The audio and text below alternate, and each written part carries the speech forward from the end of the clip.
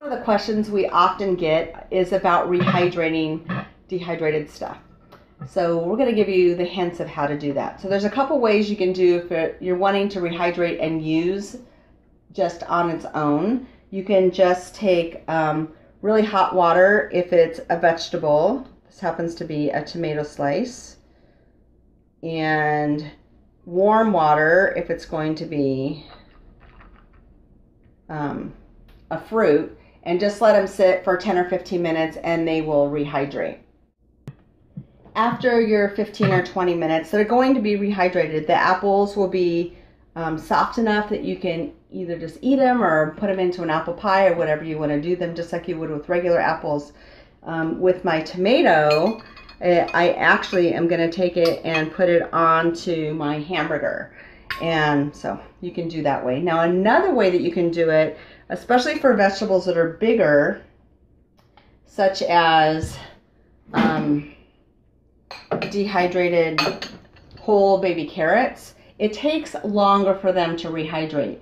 And so if you want to have them like for a side dish and not in something, all you're going to do is put them in a mason jar, about a third to half full, fill it up with water, let them sit overnight in the fridge, and you will have rehydrated carrots or whatever it is that you're rehydrating. So it's a really simple way of doing it, and it gives you, because it takes a little bit longer, they rehydrate more fully and they get a little bit more plumper and crisper when you do it that way.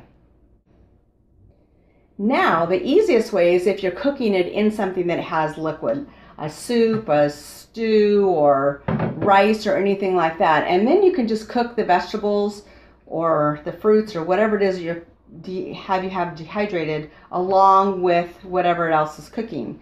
So if you have, this is a meal that's all put together in a jar, you can just dump it into a crock pot, add your water, turn it on low, and let it cook for 5 or 6 hours. And all your fruits and vegetables are going to rehydrate into full-size fruits and vegetables, or probably not really fruits, vegetables. You also can do that on the stove if you're doing it with something that's starting out with liquid and it's absorbing. You can even do it in rice dishes and pasta dishes. You just need to make sure that you're adding in extra liquid for your rehydration of your vegetables. And that's it. Then you just cook it as you normally would.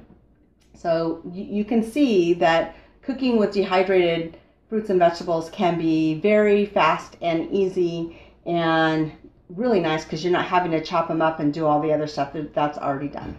And that's it for the using your dehydrated foods.